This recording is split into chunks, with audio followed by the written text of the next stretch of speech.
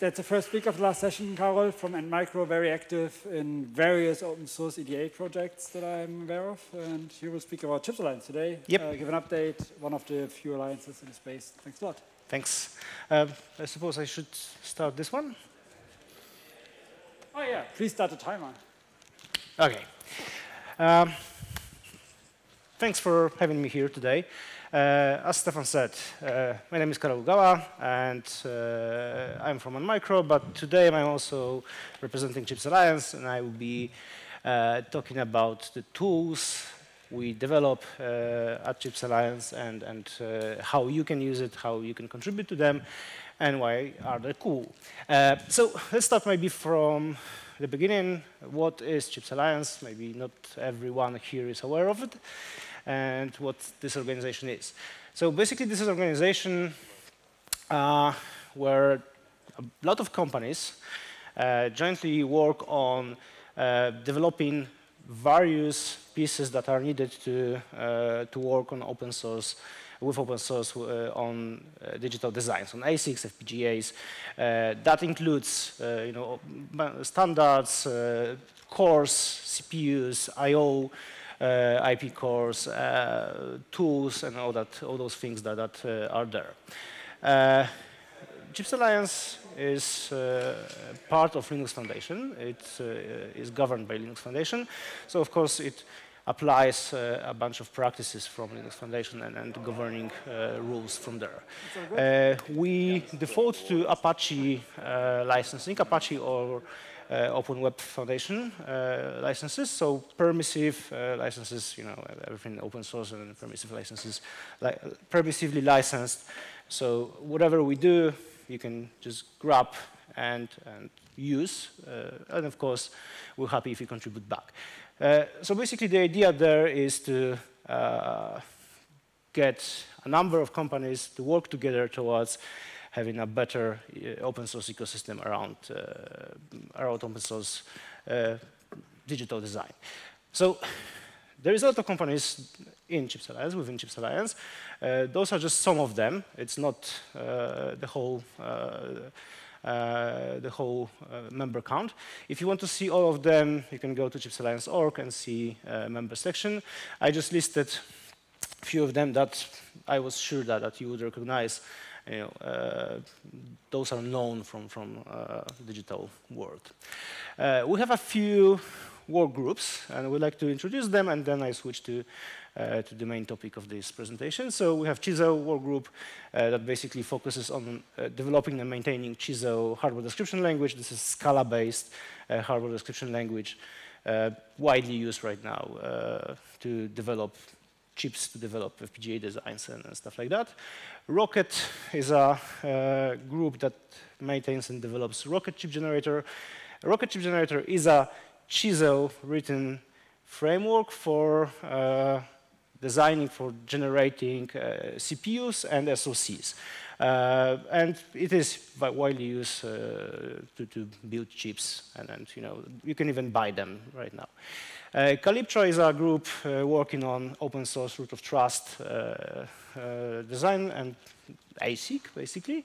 Analog work group works on analog parts of the designs, so basically cores, but also tools, but also verification, anything that touches the analog part of the chip design. FPGA group works on open source FPGA toolings, tool chains, and tools work group is the group that I chair, and we work on all the tooling around that is not covered by any other groups. So basically, a bunch of tools for verification, a bunch of tools for work with the code, and so on and so on. So back in the days, when we started the whole idea, we found a gap, like the biggest gap in the open source tooling is lack of support for SystemVerilog. And so we thought that, OK, this is the gap we can fill. We can work on that. But first of all, we need to understand what is missing and where we are. So to do that, to understand it, we built a framework called SVTest. This is actually a test suite, open source test suite, that runs a number of SystemVerilog compliance tests through number of open source tools. This is all done in public. The whole dashboard, the results are there. You can just follow this link and see the results. So we did it mostly to understand what is the problem, where we're at, and to track the progress. But it started, the framework, the test suite was adopted as a pretty nice, pretty neat test suite for various tools and authors of those tools, and they started contributing back, making it better and better. So it's pretty good, in a pretty good shape right now, and widely used. So if you want to see how tools perform, or maybe contribute something new, you can go there and then see it there. So to work with SystemVerilog, we of course need some kind of a parser, and Surelog is that kind of a tool. Surelog is a SystemVerilog, open source SystemVerilog parser and elaborator, where you can just feed it with SystemVerilog design, and it will give you like parsed AST. But it can also give you something called UHDM model. UHDM is a universal hardware data model. So basically, a format where you can use, which you can use to traverse through the elaborated design, through the hierarchy of the design, just see what is there, what blocks are there, what signals are there, and all that stuff.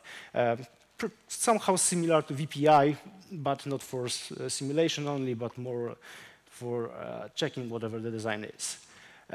Synliq is a open source YOSYS plugin that actually uses Surelog and UHDM to enable fully open source SystemVerilog synthesis. So basically you can, using Synliq, you can synthesize SystemVerilog designs. So with those tools, you can build something.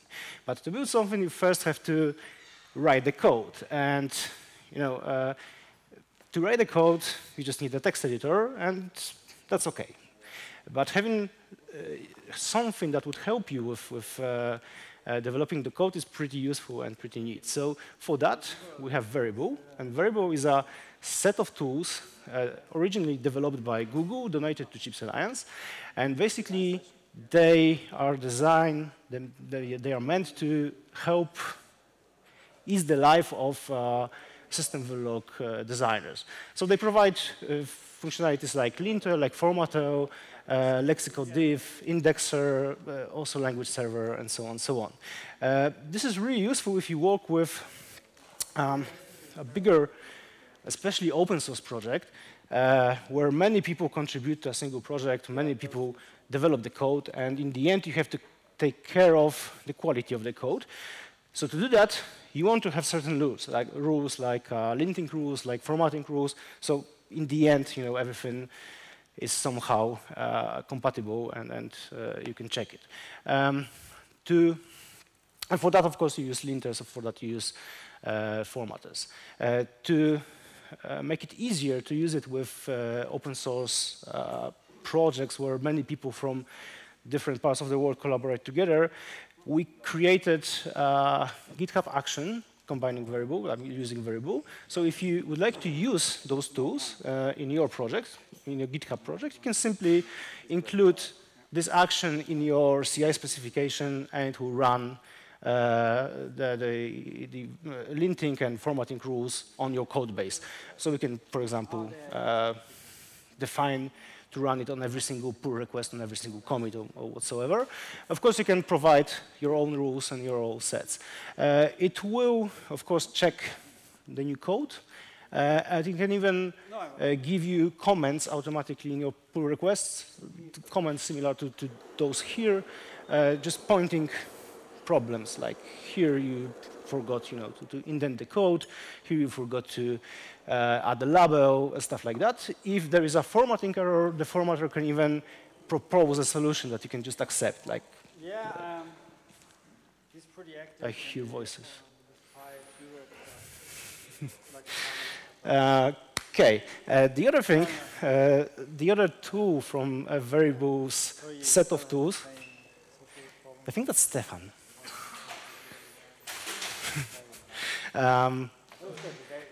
Do you remember there was a... movie with Leslie Nielsen.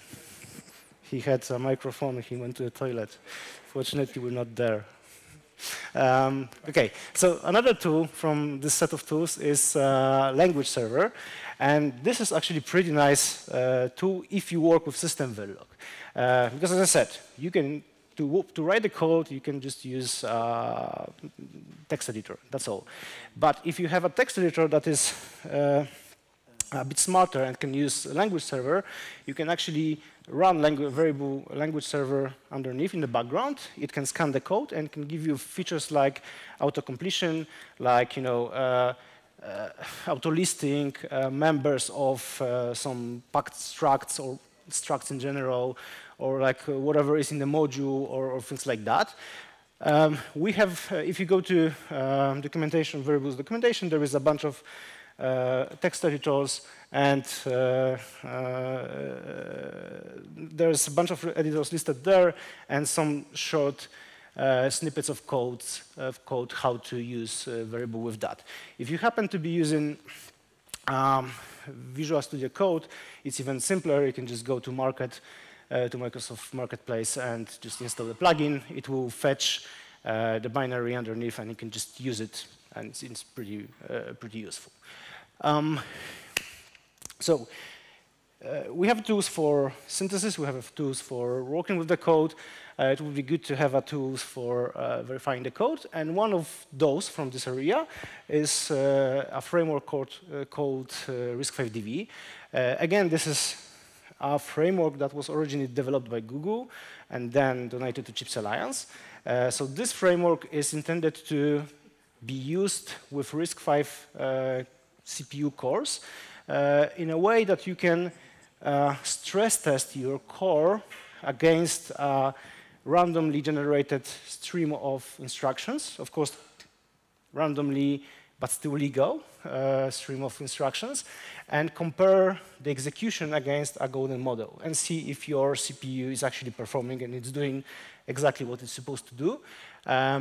This is highly configurable, so you can choose the extensions, you can choose features that you want to use, and simply run it. It's all open source, it's all in Chips Alliance, so if you happen to be working with RISC-V CPU cores, you can use RISC-V DV to stress test it for design verification. The verification synthesis process in general, working with especially bigger designs, often requires quite, or I would say, non-trivial amount of computational power. Yeah? So you need to have a bulky machine in most cases, with a lot of RAM and pretty powerful CPU. Plus, it often takes time to actually finish the build or the simulation or whatever you're doing.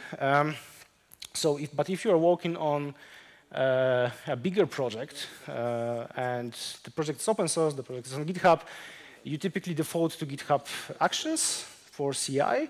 But the machines that you're getting for free in GitHub are not that powerful. Of course, you can buy higher tier, but still you don't have really much control of those machines.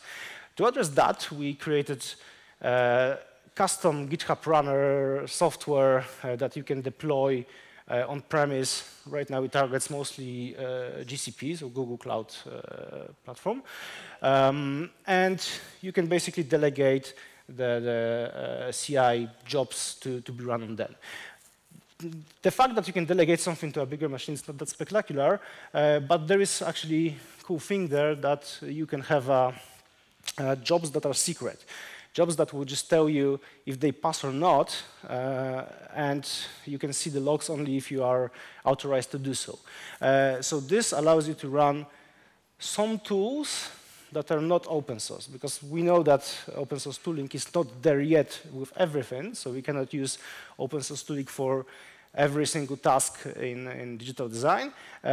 With that, you can actually still have a public project that everyone can contribute and use some proprietary tools to actually run tests and at least tell somebody if it works or not without exposing secret data. There is one more big effort that is happening right now. I don't want to spoil it. I kind of spoiled it with the title of this slide, but I don't want to go deeper into that because tomorrow at 2 p.m. here, a colleague of mine, Chris, who's sitting there, will have a presentation about. Whoa. I suppose I can have a few seconds more about the status of UVM support in Verilator. If you want to know more, there will be collocated with the next RISC-V Summit in Sunnyvale in California this November. There will be a CHIPS Alliance fall technology update. So if you happen to be there, you can join this event and learn more about what we do in CHIPS Alliance, what happens there, and so on and so on. So that's all. Thank you.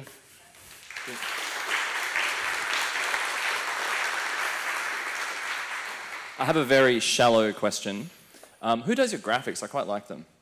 Oh, I will tell them. I mean, it's we have a team of graphic people, and I mean, I draw something, and then they make it nice. Cool. I have like a typical, computer science guy taste. So basically, I draw ugly pictures. Yeah, me too. Yeah. Cool. They're very nice questions, real questions. Mike. Well, you should wait for the microphone. Sorry.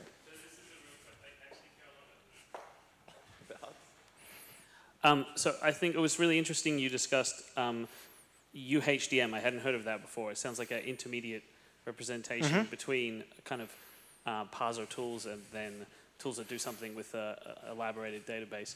But there was a previous CHIPS Alliance project which was Fertile, right? Which was also intermediate representation of RTL languages.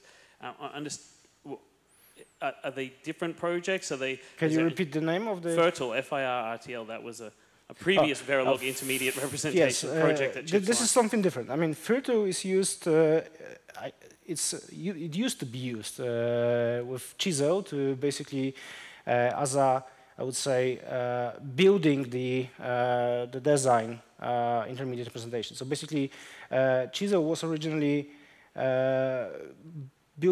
compiling first to Fertile, and then generating Verilog from it.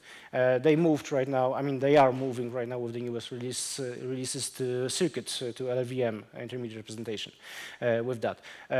Sorry, you're saying that the Chisel compiler is moving to UHDM? No, Chisel is moving to Circuit, to LLVM intermediate representation for digital designs. So starting from Chisel 5, I think, there is 3, which is the old one, still with Fertile.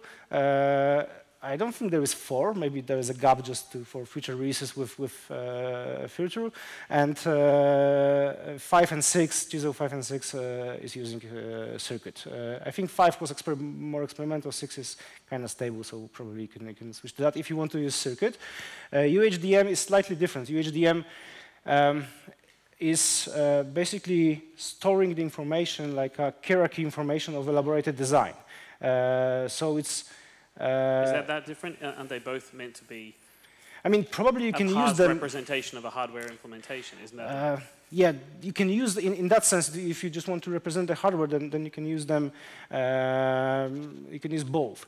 I think the industry desperately needs something like this, right? Because you have this huge problem that everybody has to go and implement a Verilog parser all the time because there's no standard representation that you get out of that. That's true, but UHDM goes a bit further, one step further. It's something that you can. It's also a way of like traversing through this project. Yeah, sure. As I said, it's something like I would compare it to VPI. Yeah, if you use this Verilog procedural interface. Sure, and for a while ago, Springsoft had one when the Verdi, like a few people have published ones of these, but the problem is everybody ends up making their own one, and it gets used by a few couples of tools. And I think that maybe the CHIPS Alliance is in a good position to actually write a standard to say, like, this is, we'll add features, take feature requests, we encourage you to adopt this. Yeah. What I think is kind of strange is that they already had 2. Those are, as I said, used in different scenarios. And as I said, the one Fertile is actually to be honest, I'm not sure if it's going to be developed further. If it's not deprecated, or being deprecated right now, as they switch to Circuit. And Circuit is basically this LLVM internal representation. Yeah? So that's going to be used there for compiling stuff and building stuff. UHDM and Surelog is pretty complete. I mean, if you go to SystemVerilog test suite, it's mostly green in this column. So it's pretty useful. I encourage you to use it. If you find it useful, propagate it, and then maybe we'll just be standard then. All right, we should probably move on to the next speaker. So let's thank the current speaker. Cheers.